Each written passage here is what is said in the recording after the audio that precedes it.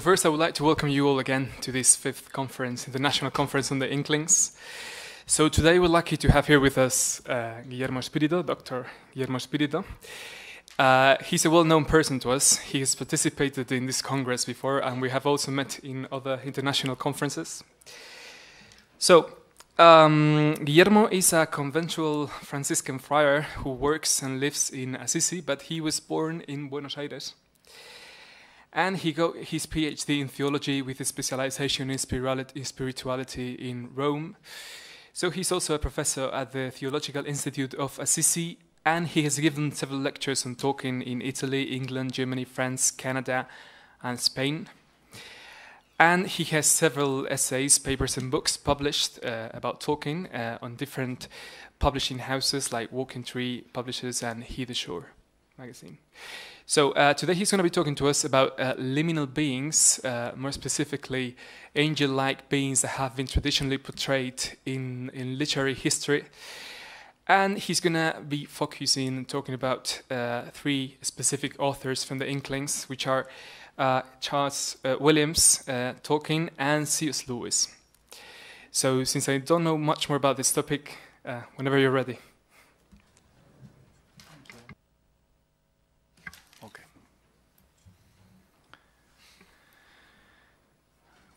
Thank you to Aitor, who explained why I'm dressed in a strange way. Because now and again it happens, especially in Germany, that people would ask me, "What are you?" And I'm not enough Gandalf-like just it's elfish gray, that's okay, but I'm just a Franciscan, but exotic enough with that. As the topic of the conference is from past to future in the Inklings, speaking with Martin, I proposed a sort of an overview of the reshaping of medieval angels in the works of C.S. Lewis, Charles Williams, and Tolkien.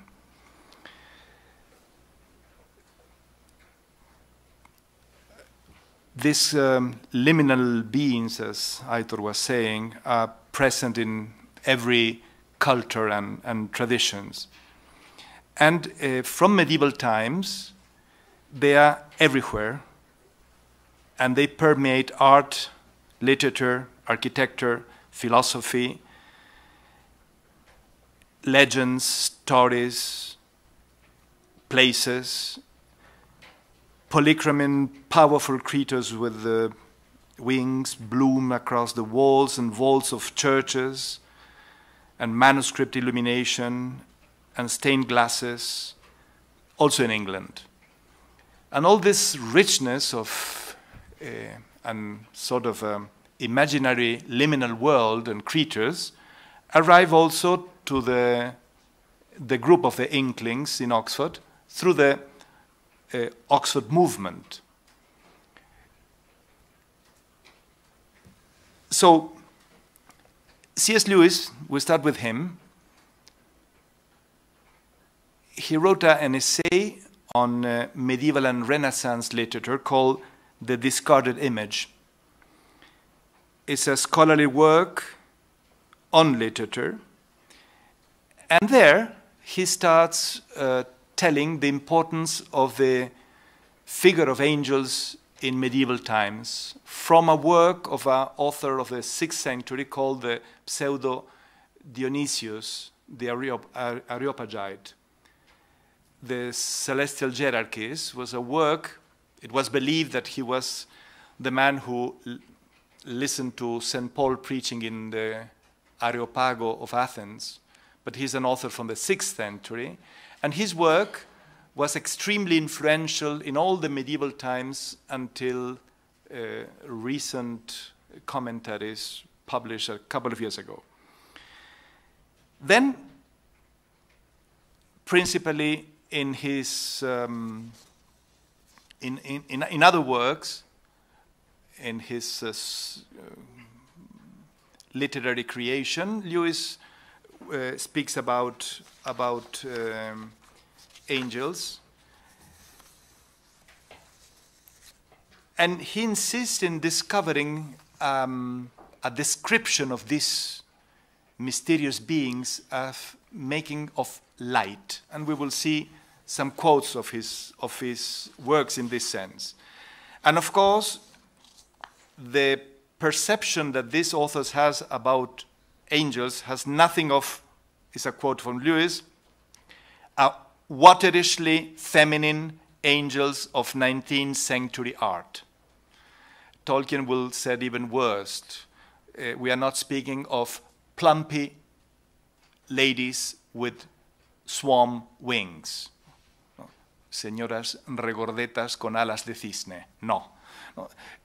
So the medieval imagination of angels are mysterious beings, but extremely powerful and somehow frightening. So, in the Ransom trilogy, we need to say what is this. Tolkien and Lewis were not happy with the things that they were reading. And finally, Lewis said to Tolkien, if we won't write the kind of books we want to read, if they, the others, will not write the kind of books we want to read, we shall have to read them ourselves. And they agreed to write, each of them, an excursionary thriller discovering myth. One about space travel, and the other about travel in time. And the toss of a coin gave time to Tolkien and space to Lewis. So the sub-creation in Tolkien will be traveling in time into the past, for example, the Silmarillion or the Lord of the Rings. And for Lewis, this Ransom trilogy, 3 books, 3 novels, Out of the Silent Planet, Perelandra, and That Hideous Strength. And the protagonist is Elwyn Ransom, who is a man who is somehow kidnapped and brought in a spatial travel. And well, the first novel is situated, we discovered later, that is Mars. And the second novel is in Venus, or Perelandra. So, it's situated in the 20th century, but traveling in space. And this man, who is a philologist, as Lewis himself, discovered a lot of strange beings in his travels, in this space trilogy, and he called them Eldila, what will be a very similar things to the angels. He finds a lot of strange creatures in these planets, and some of them talked to him and said, the Eldila are hard to see. They are not like us. Light goes through them. You must be looking in the right place and in the right time. And that is not likely to come about unless the Eldil wishes to be seen. If you have not read the novels, I will not tell the plot, because they are very interesting and will be very bad to spoil the plot. Anyhow, these mysterious worlds are ruled by an invisible one who is called a Oyarsa, which is a kind of invisible intelligence who is ruling the planet, one in Mars, another in Venus. And he has a lot of helpers, which are these Eldila, which are make of light. And in a certain moment, during the plot, this Ransom is brought to the middle of an island to meet this Oyarsa, the ruler of that planet. and all other living creatures in that planet are gathered there, and even he saw, or he thought to saw, whispers of light, and he thinks that there are hundreds of Eldila gathering together around. He never could say what it was like. The merest whisper of light, no, less than that. The smallest diminution of shadow was traveling along the uneven surface of the ground weed. Or rather, some difference in the look of the ground, too slight to be named in the language of the five senses, moved slowly towards him, like a silence spreading over a room full of people. A silence spreading over a room full of people. And there is a typical expression that was used by our grandmothers when in a gathering of people there is a sudden silence. They used to say, pasó un ángel. No? It alludes to that. No? The perception that through silence, someone is manifesting delicately. Ransom felt a tingling in his blood and a prickling on his fingers, as if lightning were near him, and his heart and body seemed to him to be made of water. So these invisible or barely visible creatures are so powerful that he's melting away. J.R.R. spoke, a more unhuman voice that Ransom had yet heard, sweet and seemingly remote, an unshaken voice, with no blood in it. Light is instead of blood for them. The words were not alarming. What are you so afraid of, Ransom? Of you, J.R.R., because you are unlike me and I cannot see you. So there starts a long conversation with this ruler of the planet, and that was an old ancient theory that all the cosmos and all the planets were ruled by invisible intelligence. And he explained him that that is how how the world works, even in Earth. Tulkalandra is called in the novel. But he said, Ransom said, but in Tulkalandra we have not Eldila, we have not J.R.R., no, we have not angels. And the J.R.R. explained to him, you had one, but he became bent, no? Doblado, plegado. He corrupted himself. So yours is a silent planet. You are unable to listen the whispers of the Eldila because you are under the rule of the bent one. But if there is another project for your planet, we don't know. It's a thing we desire to look into. And this expression is repeated twice, and it's a quote from the first letter of Peter in the New Testament, when he said that the angels want to look into the mystery of salvation of men. So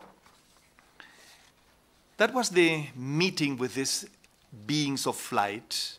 Then Ransom comes back and meets Lewis. Lewis put himself as one of the characters in the book, a bit more clumsy than the real Lewis. And hearing all these tales, he starts wondering, Lewis saying, but Ransom, that means that if you met the ruler of Mars, is what the old heathen people will call Mars, the old god. And in Perelandra, you met Aphrodite, you met Venus. No? So because the tendency to see the the old mythologies blend together.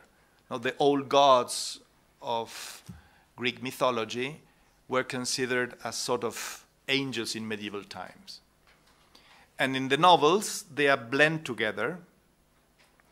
And Lewis is afraid because Ransom now he's on Earth, but there are Eldila in his house.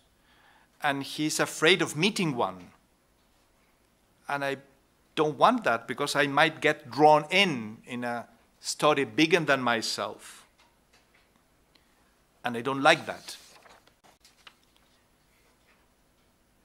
And Ransom tells him, oh yes, they will put all sorts of things into your head if you let them.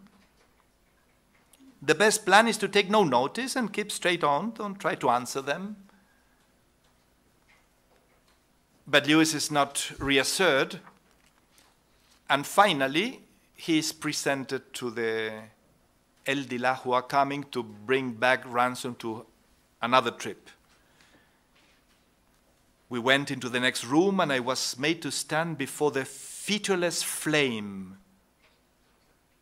And there, with Ransom as our interpreter, I was in some fashion presented and with my own tongue sworn in to the great business. The Eldil was with us on the little lawn, hardly visible to my eyes at all in the daylight. And finally, at the end of the novel, the Eldila brought Ransom back to Earth. And this last notice that we have, it is now time to go, said the tingling voice of an Eldil. Ransom found no words to say. So in Lewis, we have this powerful overlapping of mythical tales and sort of personal experience, because putting himself as a character of the own novel, he wants to show that somehow is an experience available to humans to make this kind of experience. And that is even more evident in one of the best books by Lewis, the Screwtape Letters, here are translated as Cartas de un Diablo a su Sobrino.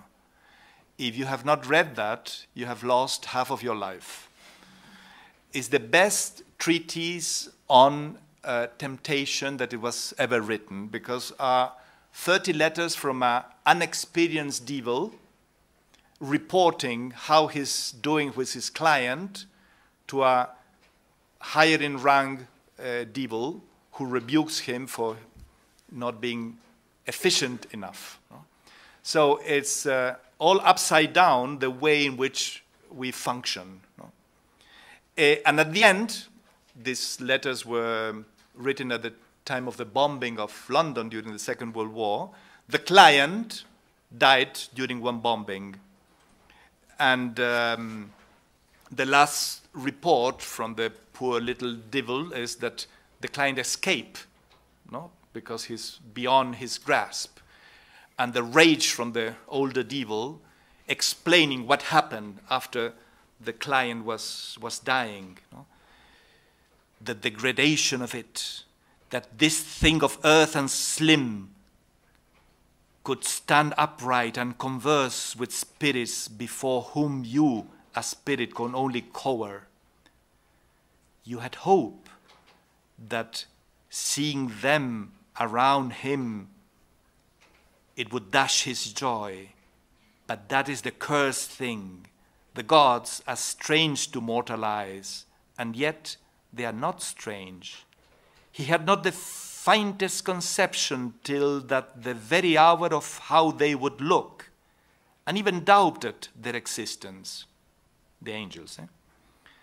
But when he saw them, he knew that he had always known them, and realized what part each of them had played at many an hour in his life when he had supposed himself alone, so that now he could say to them one by one, not, "Who are you?" but, "So, it was you all the time." And all that they were and said at this meeting woke memories. The dim consciousness of friends about him, which has haunted his solitude from infancy, was now at last explained.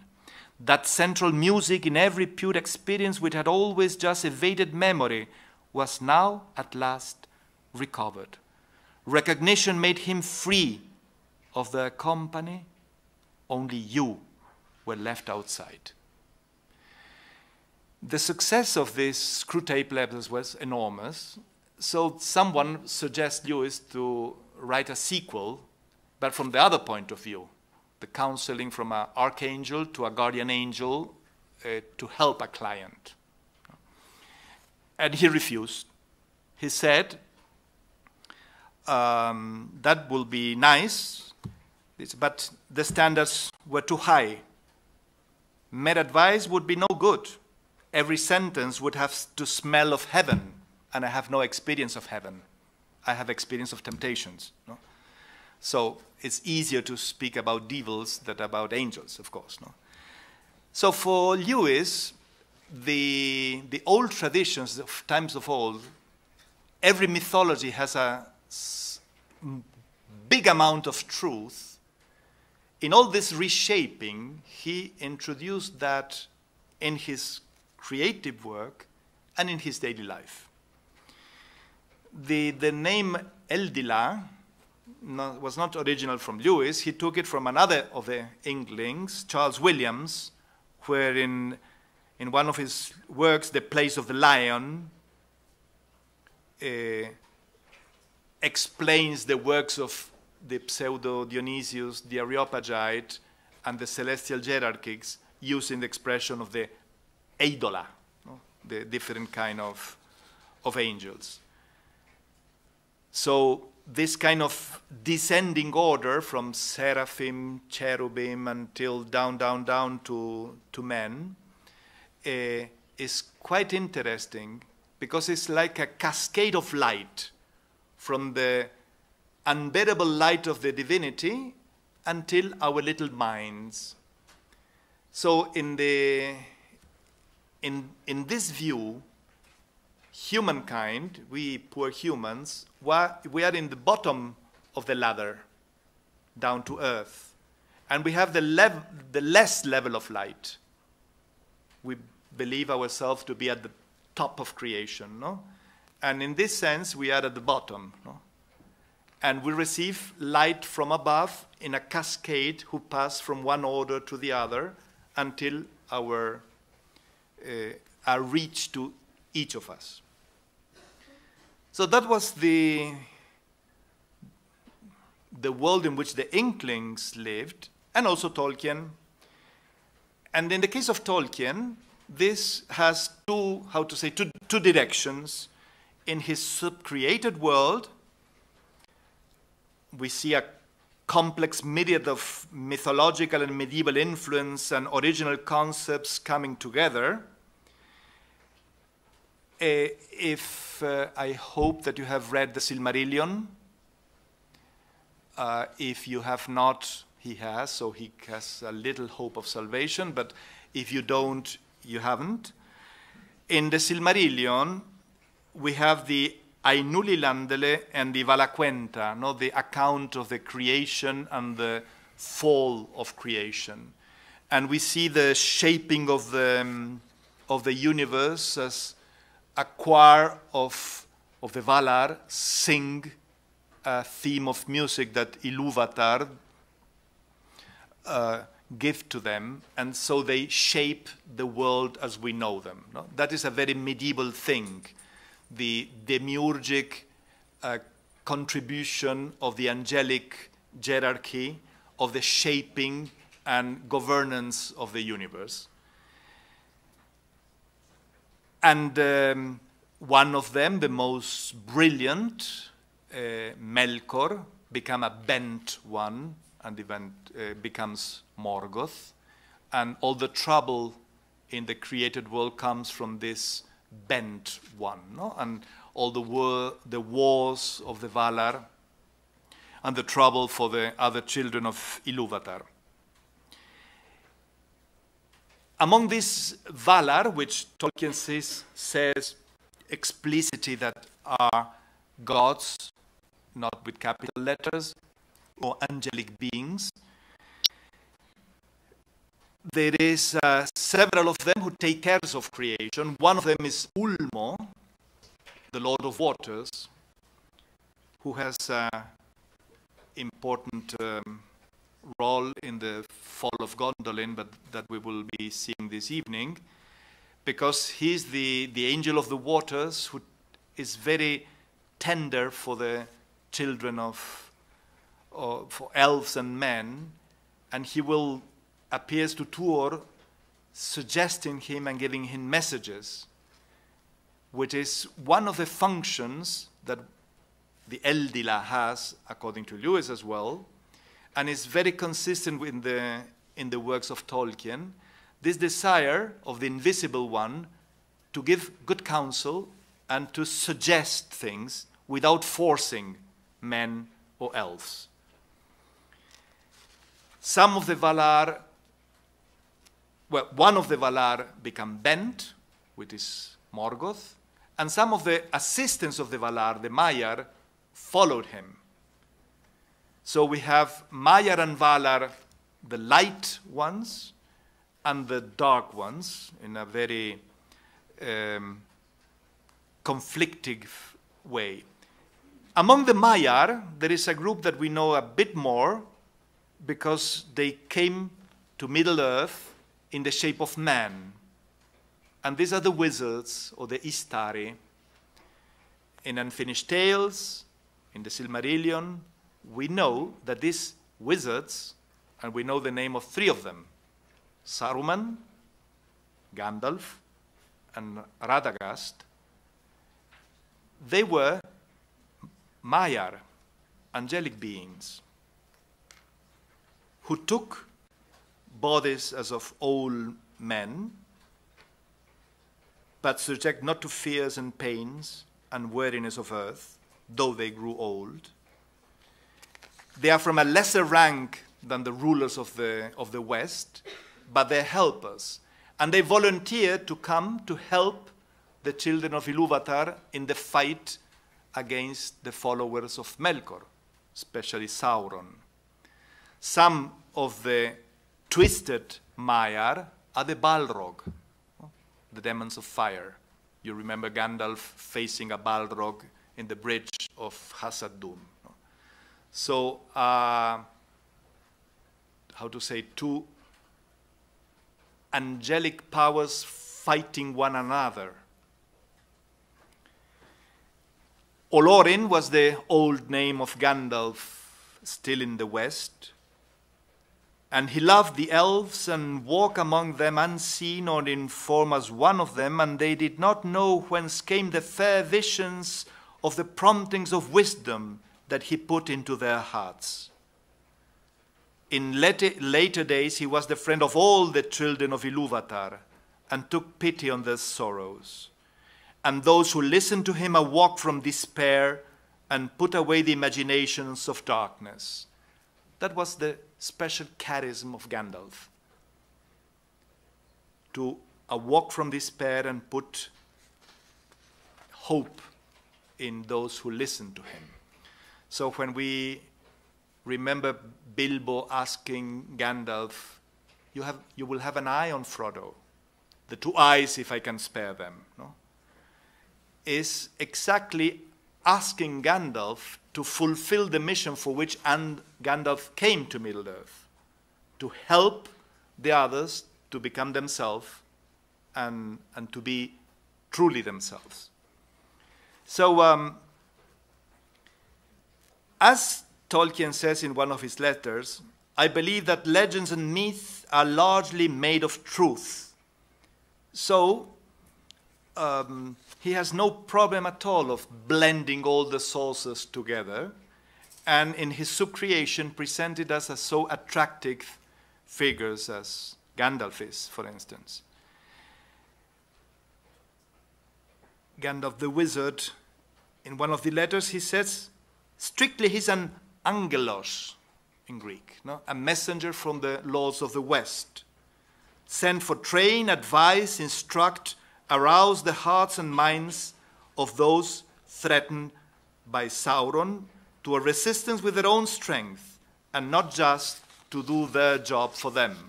The same as Ulmo, but in a lesser degree. Very seldom in the Lord of the Rings we see an explicit asking for help.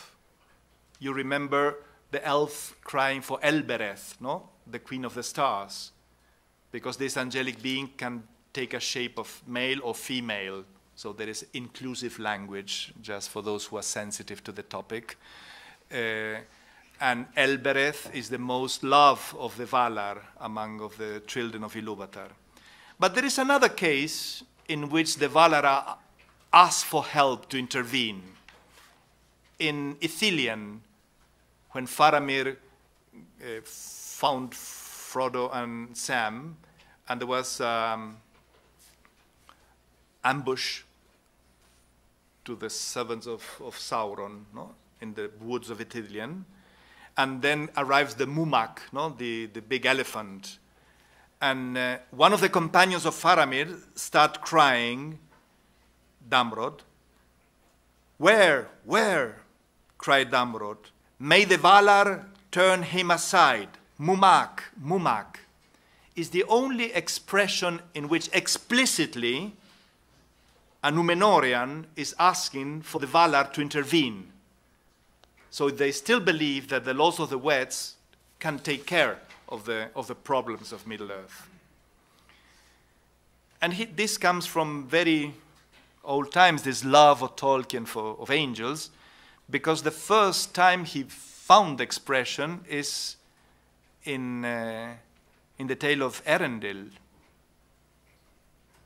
My pronunciation of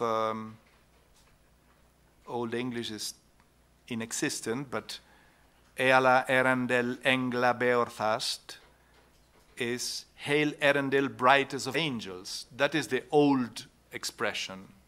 Then Erendil becomes another thing, no? in Middle-earth. And coming to a close, all this subcreative stuff was evident as well as with C.S. Lewis, in which his subcreated stuff is blended together with his primary world life. Also in Tolkien's life is something very similar.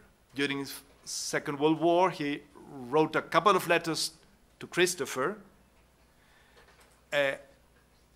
He was terribly afraid for the safety of his son, who was a pilot in the Royal Air Force in South Africa, and suggests him to remember his guardian angel, remembering an old medieval prayer from the 11th century in England, who sounds like this in Latin: Angele Dei qui custos es mei, me tibi commissum pietate superna, illumina custodi rege et guberna, amen.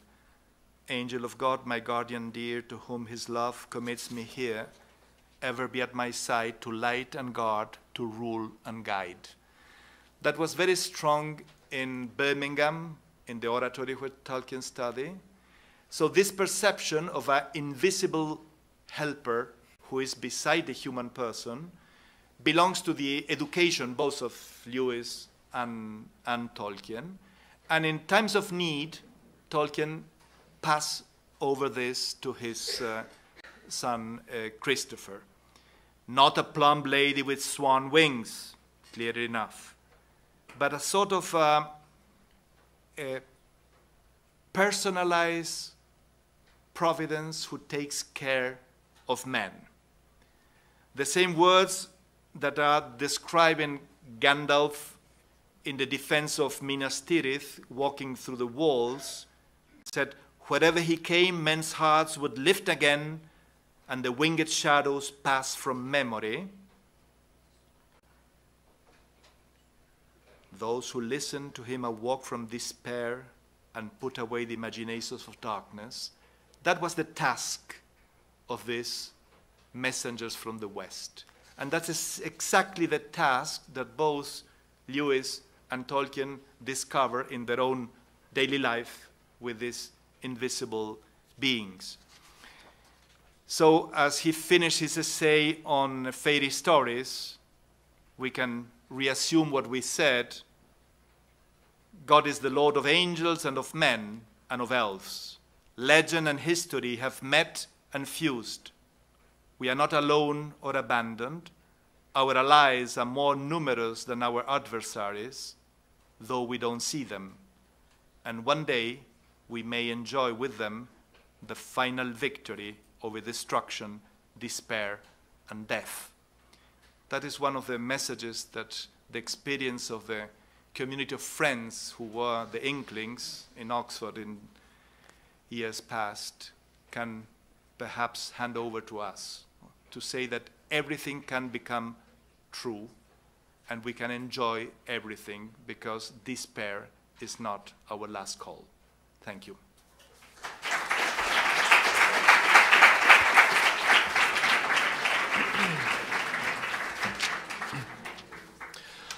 Okay, so now is the turn for questions. Does any of you have any questions? If so, my colleague there will give you the microphone. It's possible to ask also in... podéis preguntar también en castellano, por favor, ¿eh?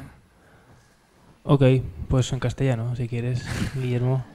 Bueno, muchas gracias por esta presentación adecuada y brillante, como siempre.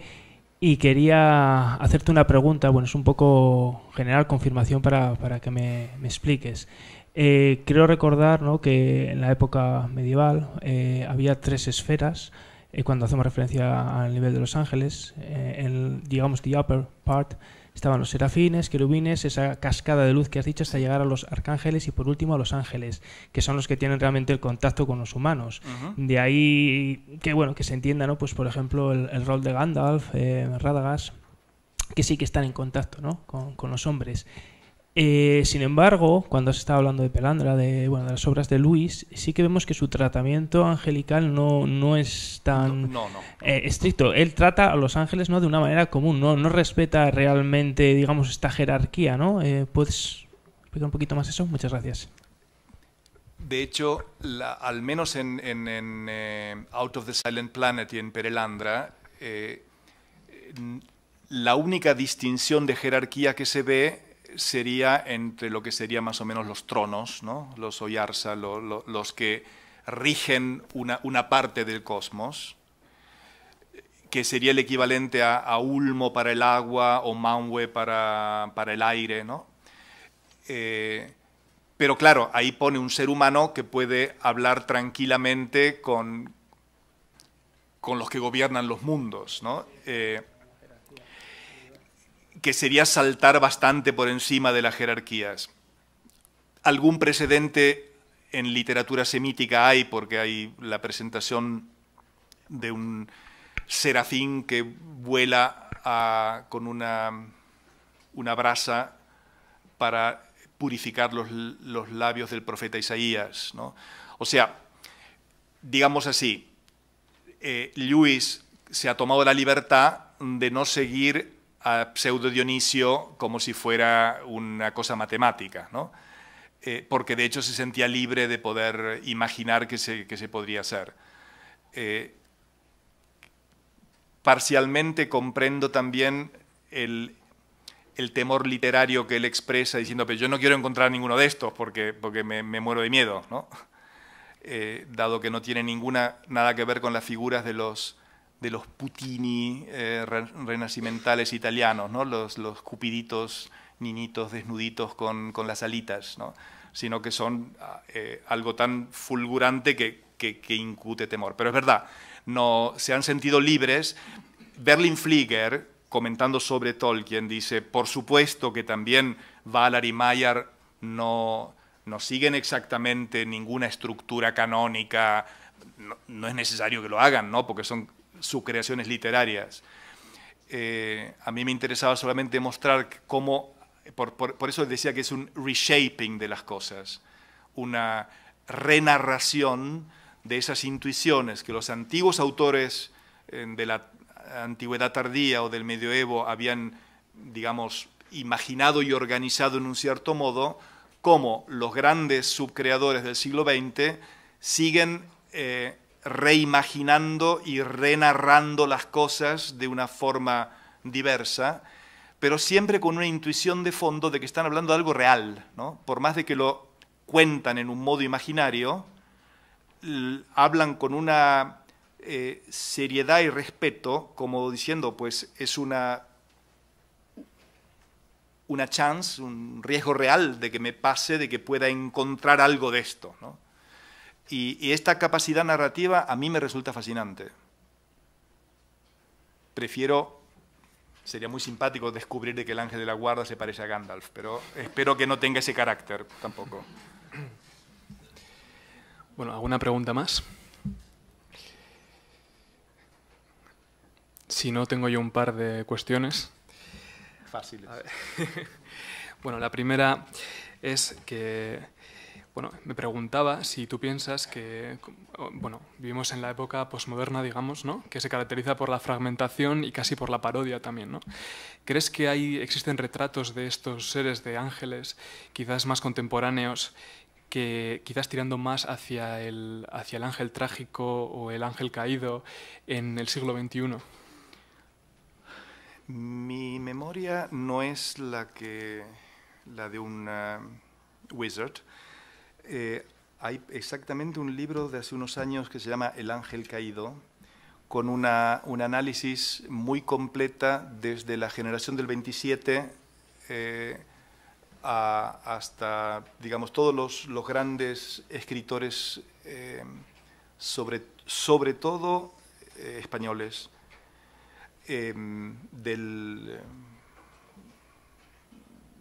digamos, hasta finales del siglo pasado, donde se analiza cómo la simbología angélica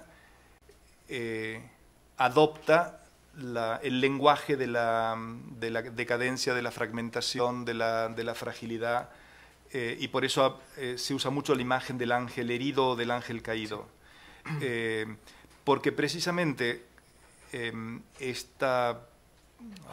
como digamos, este universo liminal que en un universo tan fácilmente armónico y estructurado como era el medieval, todo encajaba bien porque todo estaba colocado.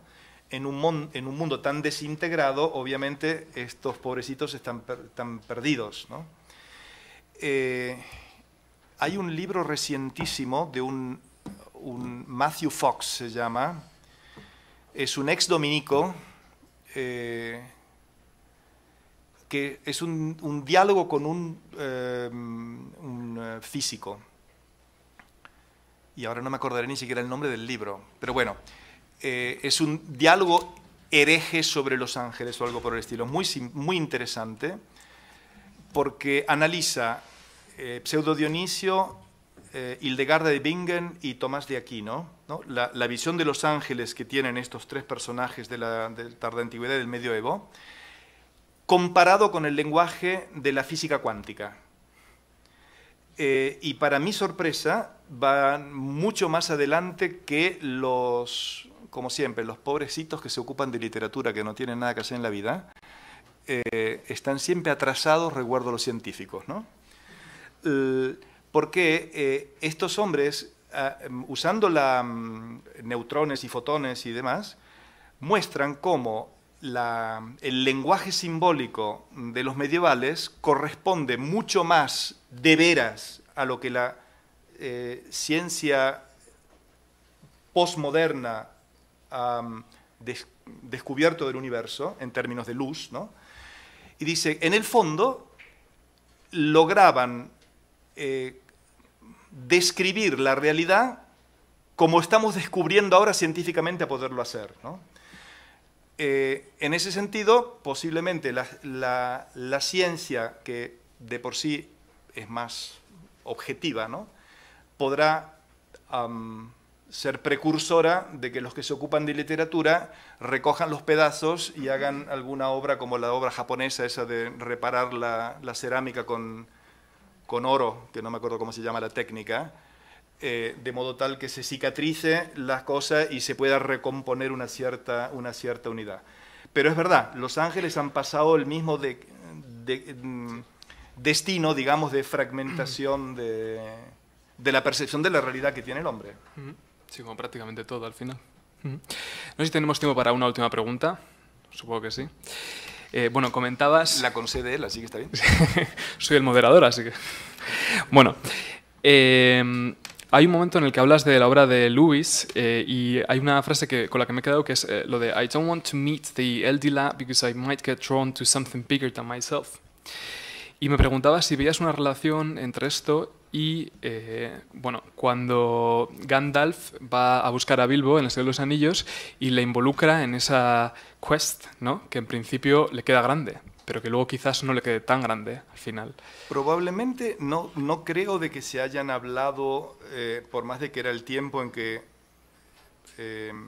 los textos venían más o menos leídos en común, no creo que haya una influencia textual, pero que corresponde a una experiencia que en el fondo es cuando uno se expone a la irrupción de una presencia que no manejo yo. ¿Dónde esto me puede llevar? No lo sé, ¿no? Lo comentábamos ayer a la noche. ¿Se acuerdan cuando Bilbo escucha el canto de los enanos, ¿no? en Bag End? Y en un determinado momento Bilbo mira a través de la ventana, escuchando el canto, que habla de montañas y de dragones, ¿no? Mira a través de la ventana. Y en ese momento algún campesino había encendido un fuego en lontananza y él ve las llamas que se alzan en la oscuridad y piensa de que hay dragones en el monte, ¿no? El corazón de Bilbo comenzó a cambiar en el momento que se confluyeron la voz del canto y el que él mueva la mirada hacia afuera, ¿no? El hecho el temor del Lewis literario ahí, de que no quiere encontrar un Eldila porque no sabe que si me llevan a otro planeta, es el mismo temor burgués, ¿no? de Bilbo. Adventures are very uncomfortable things, make you late for dinner, ¿no? El no querer ser molestados en el equilibrio de nuestras pequeñas cosas confortables, ¿no? Y en el fondo creo que este mundo liminal tiene esa función. En un cierto modo lo adomestica, ¿no? para hacerlo más a la medida de la persona, pero al mismo tiempo después te agarra de la oreja y te lleva afuera, ¿no? Como el daimon de Sócrates, ¿no? En el fondo, nuestra medida nosotros no la conocemos. No quiero violentar a los anglicistas.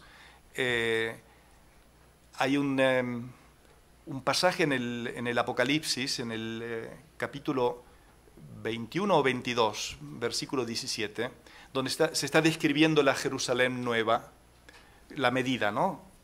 Y el texto dice que el ángel está usando la medida en uso para los hombres, los cúbitos. El texto griego dice...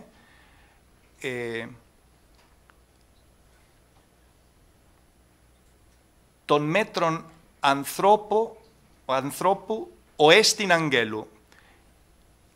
Literalmente es la medida del hombre que es el ángel.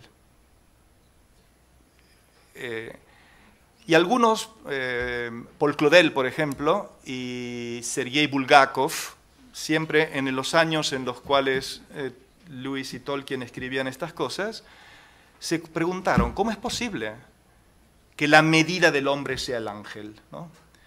Y dicen, precisamente es eso, ¿no?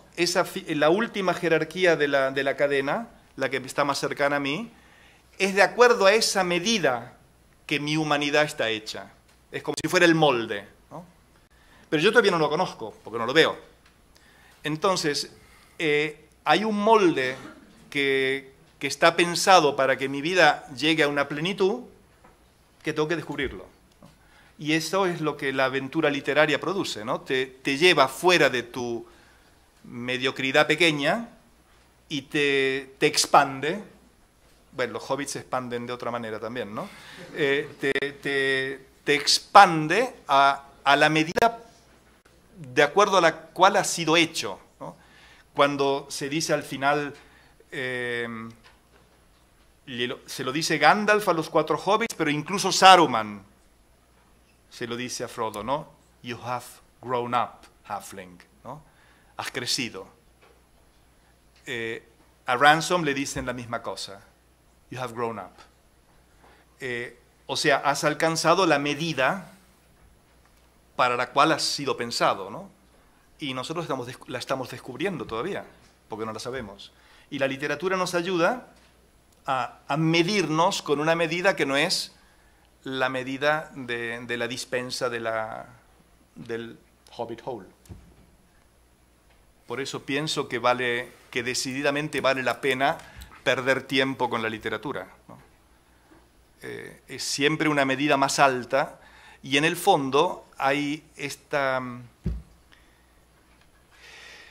como dices, by chance, ¿no? Hay un designio de benevolencia para que yo encuentre mi medida, ¿no? Y descubrirlo es una aventura que vale la pena. Vale, perfecto. Pues muchas gracias, Guillermo. Ha sido muy interesante. Así que bueno, ahora en un momento pasaremos con el siguiente ponente. Gracias.